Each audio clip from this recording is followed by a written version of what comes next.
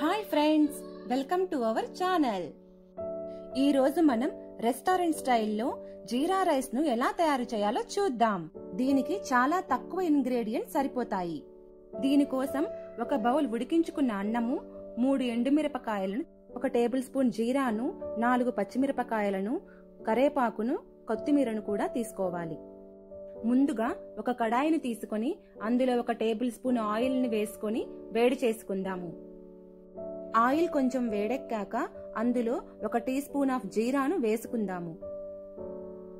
ఈ తిరగమాతంతా పెట్టేటప్పుడు మంట చాలా తక్కువగా ఉండాలి, లేకుంటే అవి మాడిపోయే ఛాన్స్ ఎక్కువగా ఉంటుంది.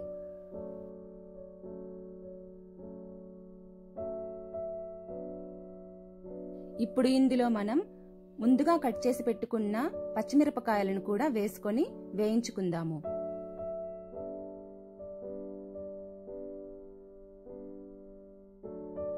అలాగే కట్ చేసి పెట్టుకున్న ఎండుమిరపకాయలను కూడా వేసుకొని వేయించుకుందాము. అప్పుడప్పుడు మనం రెస్టారెంట్స్ కి వెళ్ళినప్పుడు జీరా రైస్ ను ఆర్డర్ చేస్తుంటాం, కానీ అది 150-200 దాకా ఉంటుంది. అది చాలా కాస్ట్ అనిపిస్తుంది. మనం ఇంట్లోనే ఎంతో చక్కగా దీనిని తయారు చేసుకోవచ్చు. చూడండి, ఇప్పుడు పచ్చిమిరపకాయలు కూడా వేగాయి కాబట్టి కరివేపాకును కూడా వేసుకుని వేయించుకుందాం. ఇప్పుడు మన మెయిన్ ఇంగ్రీడియంట్ కుక్కుడ్ రైస్ ను కూడా వేసుకుందాం. ఈ తిరగమాతంతా కుక్కుడ్ రైస్ కి బాగా పట్టే విధంగా బాగా తిప్పుకుందాం.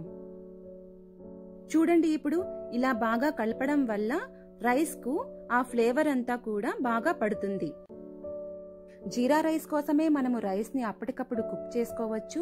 లేకుంటే మనకు మధ్యాహ్నం చేసుకున్న కూరలు కాని అయిపోతే, రైస్ కాని మిగిలి ఉంటే ఆ రైస్ తో మనం ఇలా మనకు నచ్చినట్లుగా జీరా రైస్ ను తయారు చేసుకోవచ్చు. అలాగే మనకు వెరైటీ రైస్ తిన్నట్లు కూడా ఉంటుంది. ఇప్పుడు ఇందులో మనం రుచికి సరిపడా ఉప్పును వేసుకొని కలుపుకుందాం.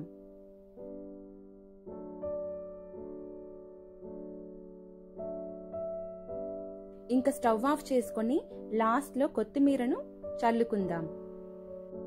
దీనినంతటినీ ఇప్పుడు బాగా మిక్స్ చేసుకుందాం. మన జీరా రైస్ రెడీ అయిపోయిందండి. ఇక మనం ప్లేట్లోకి సర్వ్ చేసుకుందామా? ఈ జీరా రైస్ కు రైతా కూడా పర్ఫెక్ట్ కాంబినేషన్. పిల్లలు కూడా రైతాతో జీరా రైస్ ను ఎంతో ఇష్టంగా తింటారు. మరి మీరు కూడా ఈ జీరా రైస్ ను ట్రై చేస్తారు కదూ? మీకు ఈ వీడియో నచ్చినట్లయితే please like, share, comment and subscribe and click on the bell icon to get the notifications. Thank you so much.